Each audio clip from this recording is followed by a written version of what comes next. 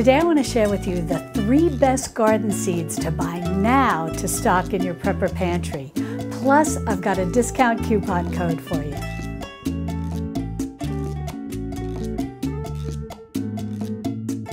Hi sweet friends, I'm Mary and welcome to Mary's Nest, where I teach traditional cooking skills for making nutrient-dense foods like bone broth, ferment, sourdough, and more.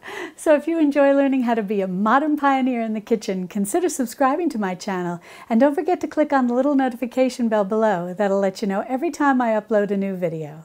Now the first thing I want to say is this is not a sponsored video. I just think really well of this company that I'm going to share with you today. And second, you might be wondering why I'm talking about garden seeds and gardening in November, is because these seeds will last anywhere from 3 years to 8 years. Survival Garden Seeds is an American-owned small family business, and I love supporting businesses like this. And my sweet friend Carly over at Survival Garden Seeds was so generous to send me these 3 collections and to offer you a 10% discount on any of these 3 collections. So what I want to share with you today is what is in each collection and also what I'm going to be planting, because I live in Central Texas, so we're very fortunate that we can pretty much garden all year long here. But even if you're in a cooler climate and you can do a fall crop, or maybe you've got some cold frames, I think there'll be a little something here for everybody. And the nice thing about their seeds is they're non-hybrid, non-GMO, chemical-free, heirloom, and open pollinators.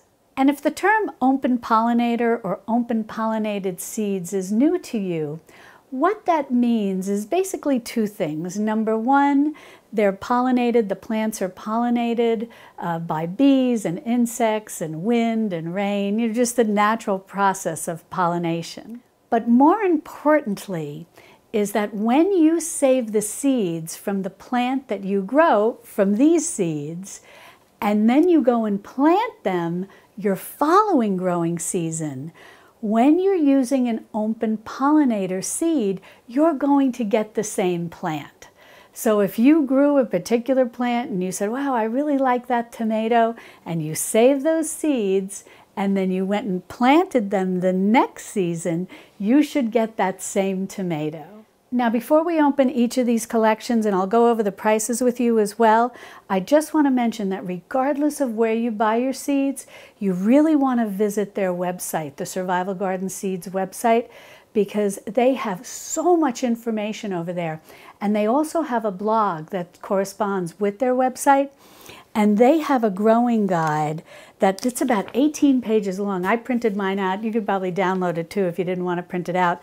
But I'm going to 3-hole punch it and put it in my garden journal. I was so impressed with this. This is such a terrific guide, and it goes over a lot of detail about how to find the right place to plant, all about your soil and enriching your soil, how to water different types of containers. It's just really wonderful.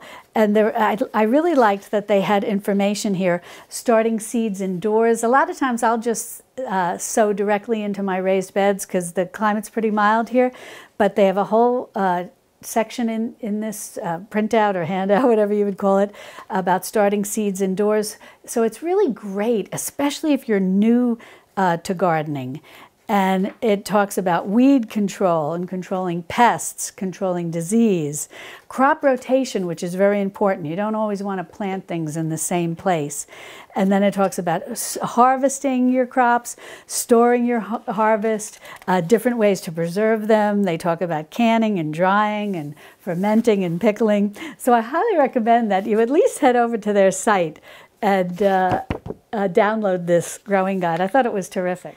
Now, the collections that I want to share with you, which are eligible for the discount, are the Home Garden Collection. This has 30 packages of seeds in it. And then you've got the Homesteader Collection, which has 50 packages of seeds. And then you've got the big daddy here. This is the Farmer's Seed Vault, and it has 100 packages of seeds. So that's really nice. Well, they're all nice, but this Home Garden Collection is $29.99. So it's basically $1 a packet for seeds, and such high quality seeds, so it's a good deal. And then this, and they basically all work out to be $1 a package. The Homesteader Collection that has 50, this is $49.99. And as I said, you're getting 50. And then this one with 100 is $99.99. But so for about $1 a package, you can't go wrong. And then the discount is 10% off. Now, I want to mention that most all of their seeds are American varieties and American grown.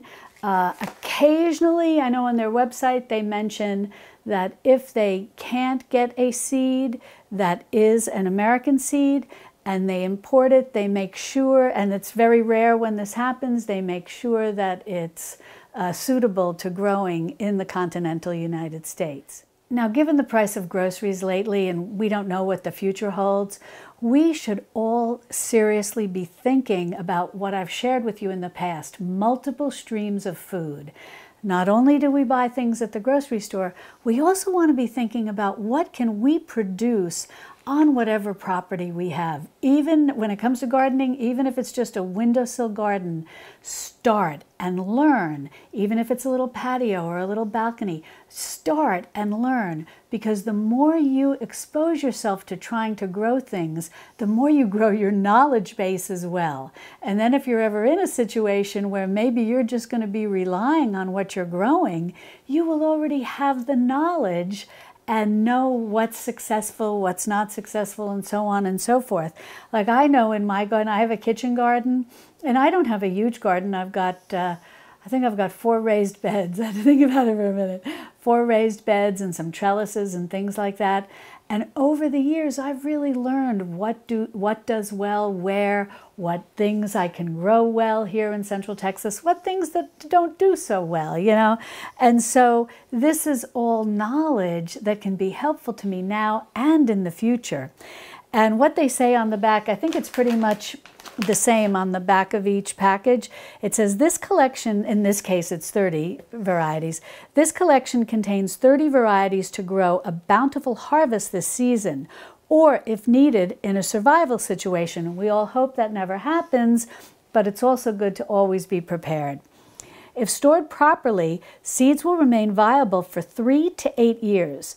And then she goes on to write that this reusable package, so I'm going to open it very neatly, can be saved to store seeds from future harvests. And then she talks about just follow the seed-saving directions on the packets. It's very nice the way it's just packaged like this. I really like it, especially for storing. If you have a section of your prepper pantry, which you use to restock your main working pantry, what you access every day, it's always good to have a section of your prepper pantry that you set apart for something that you can call your emergency pantry or your survival pantry. And something like this can really be a good addition. And they talk about on the back, for storage instructions for long-term storage, moisture and temperature are the important factors. Keep bags zipped closed to keep moisture out and store in a cool, dry location. And I think we're all very familiar with that, especially those of us who home can. You know, you always want like a cool, dry location. Well, let's go ahead and open these. Now, something that this one I just think is terrific for most of us, this home garden collection, because I think this is going to have an excellent variety for pretty much any home garden. And on their website, they do go into detail. They show pictures of everything, so you know exactly what you're getting. I love the inside of this bag. It's kind of like foil lined, so that's definitely going to give good protection to our seeds. Well, they've got 4 little bunches of seeds here that they've just kind of wrapped together to keep everything nice and neat in the package. So we got these little rubber bands here. I'm just going to get them off, and then we'll go through and see everything that's in this home garden collection. So it looks like they've got spinach, winter squash, Swiss chard. Oh, these are all things that do well here. And then this is interesting, an heirloom rainbow mix for tomatoes. Now, I have never grown heirloom tomatoes.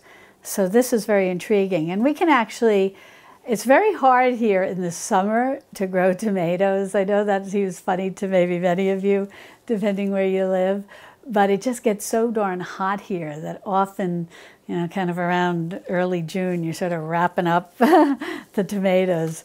And normally what I grow are the Romas and the cherry tomatoes. So I'm glad they have Romas in the collection. And they do well.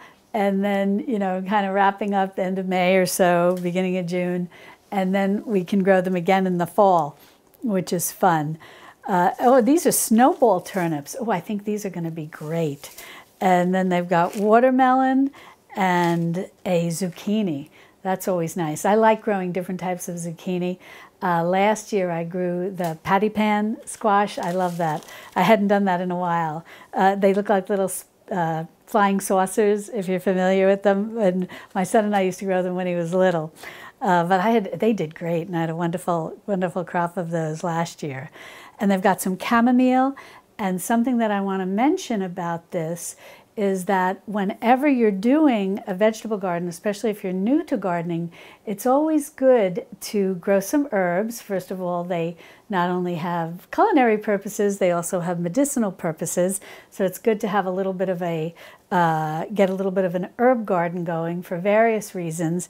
And also butterflies, bees, insects, you know, different flowers, different herbs, different, you know, vegetables, the flowers when the vegetable is just beginning to grow and whatnot, provide a nice variety for them and different things that they may like. So that's always, I always feel it's good to have a nice little selection, a varied selection of things that you grow, including the herbs and flowers. And you can do edible flowers, you know, nasturtiums, you know, they're a little spicy. They're very nice to grow. And they've got radishes in here. And, oh, this is cute, the small sugar pumpkins and jalapeno. Oh my gosh, these grow great. I am in Texas. These grow great here. And pepper, these are, they look like sweet red bell peppers, California Wonder. That'll be interesting to try. And they've got some eggplant, some melon. I've never tried melon before. And then okra. Oh, my husband and son love okra. And boy, this is an extensive collection. They've got arugula. I love arugula. And that's good to grow this time of year. All your lettuces, all your greens, all of those are good to grow in the cooler months, especially here in Central Texas, and maybe depending on what zone some of you are in, you can grow some of these winter crops or fall and winter crops where you are.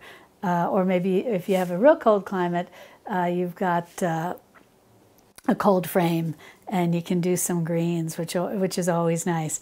Basil, I'll definitely do this next year. And broccoli, oh, wonderful. And carrots, oh, these look good. Oh, and they have two types of carrots. They have the larger ones, and then they have the little fingers. I like growing the little carrots. They do very well here. Oh, and they've got pickling cucumbers. This I really like because I love making all kinds of pickles, both fermenting them and home canning them. And sometimes it can be difficult at the grocery store to find pickling cucumbers. So growing them is always a smart option. And then how perfect they include dill. These kind of go hand in hand when you're fermenting or pickling or home canning. So that's terrific. And I don't know if it's the case where you live, but here, dill, the caterpillars love it. And so I always like to grow, it sounds like there's a lot of seeds in here. I like to grow a lot of dill so that there's plenty for them too. And something I want to mention while we're going over these 3 different seed collections is that on the back of each package, the information is very unique to the particular seeds and to what you're growing. They have information, the instructions on how to grow these properly, and then they have all the information that you need on how to save the seeds. So this is terrific. And what I would recommend is when you grow these, and what I'll do is I want to mention that the ones that I can grow now this time of year, I'm going to get these started, and then I'm going to do a follow-up video and show you how everything is sprouting and growing, because they say on their packaging, guaranteed to grow. So I'm very excited about that. So I will get these going, and then I'll do a follow-up video to share with you how everything's doing. And then once we grow some things, I'll do another video. Maybe we'll do some home canning or some fermenting with what we grow. But what I would recommend is I would open these seed packages very carefully, and then I would just use them as they recommend to save your seeds once you've dried them and followed the appropriate instructions on the back, and then put them in here, put them away, and then you've got them for next year or next season, depending on how much you can, how many growing seasons you have. So that's something to keep in mind. And this, well, I think this would make a great, as we get closer to Christmas, this would make a great Christmas gift if you have a gardener in the family, or if you're a gardener yourself and put it on your wish list. So this is a really excellent collection. They've covered a lot of things here.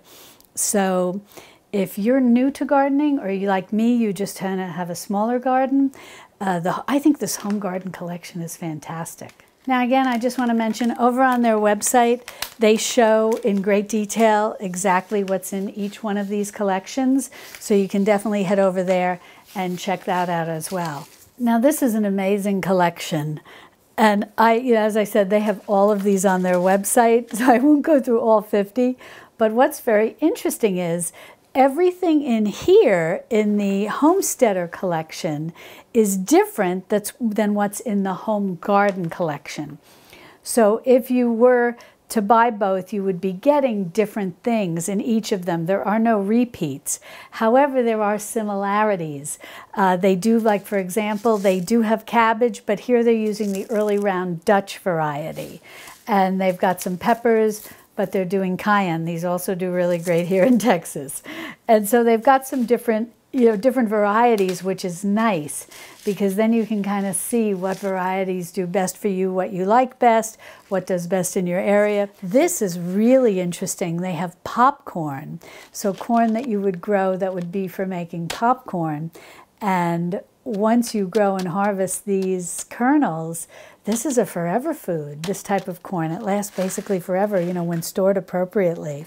But something that I just thought was so unique in this collection is they have gourds that you can grow, and they're the type of gourds that you can make like the little dippers from. Maybe you've seen these. I just think that's hysterical. I have never tried growing these, but I'm going to now. This is going to be fun. So this is really a very thorough collection of seeds, and something that I think is excellent.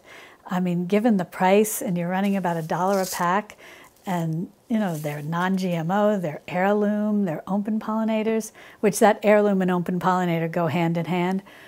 This, you can't beat this. This is fantastic. So the third collection is the Farmer's Seed Vault, and it's pretty easy to open. You just have to pull this piece off, and then I think this is probably just going to open one way or the other. You can even, yeah, this way. Look at that. That is so nice. Wow, this is really an amazing collection of seeds. And similar to how the Homesteader and the Home Garden Collection were different, it seems to be very much the same sort of theme, that you have similar vegetables that they're putting in here, but slightly different varieties, and I like that. And this collection definitely has more herbs in it.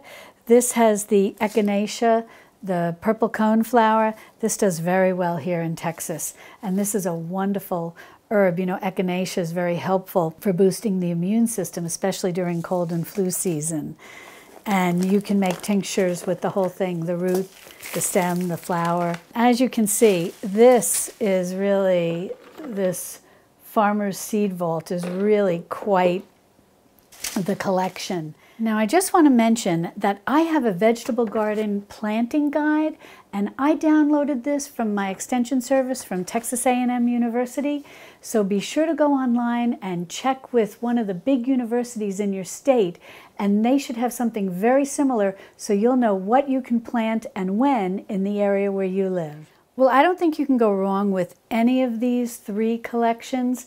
I really do think they're the 3 best garden seed collections out there right now, and they're a good price, and they come with a discount coupon code. So this is the time to stock up now and get these into your prepper pantry or start using them for your fall garden. Now, if you'd like to learn more about my kitchen garden, be sure to click on this video over here where I share all about the things that I grow and give you a tour as well.